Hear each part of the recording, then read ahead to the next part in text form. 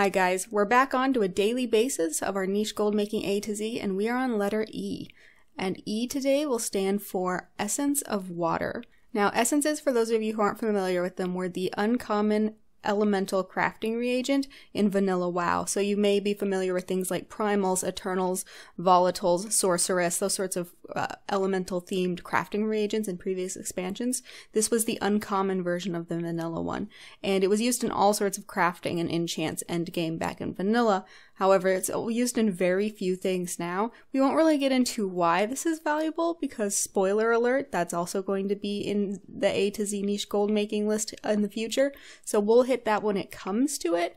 But bottom line is there is a demand for essences. There's a demand for a few different ones. However, I found through watching prices that the Essence of Water is the one that typically sells the highest. And I believe that this has a lot to do with the fact that it's the one that you're less likely to actually run across while leveling. It's dropped mostly by mobs out in the world that you might do while questing, while certain dungeons, particularly things like BRD, can drop things like Essence of Fire. Stratholme can drop Essence of Undeath, that sort of a thing. While there aren't a whole lot of opportunities to drop Essence of Water inside of dungeons, and the ones that are in uncommonly run dungeons like Dire Maul. Now, the average price on US servers, according to the Undermine Journal right now, is 268 gold per piece. So they're actually fairly valuable and they are very quick to farm. So that's what you're seeing in the background here.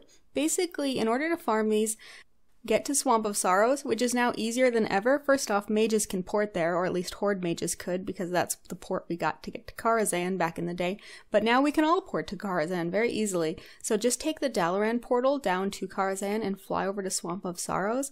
And around this lake in the southwestern side, you'll find these mobs called Pure Spring Elementals, I believe they're called. And just farm them. The great thing about this is you can fly, so that's why I'm doing it on my Druid, is because it has an instant cast thing that will one-shot them, and I can immediately then mount and run to the next one in flight form. So Druids are really, really nice for this because of that flight form and instant cast, but anyone can really do this, obviously. Druids just make it really easy.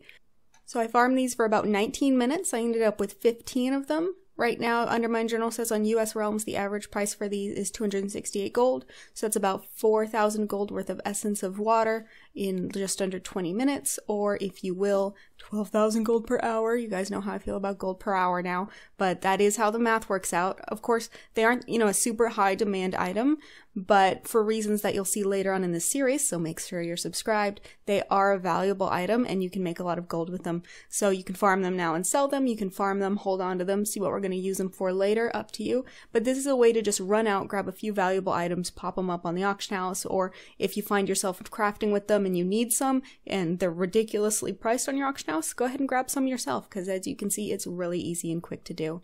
So I hope this helps you guys out to make a lot of gold.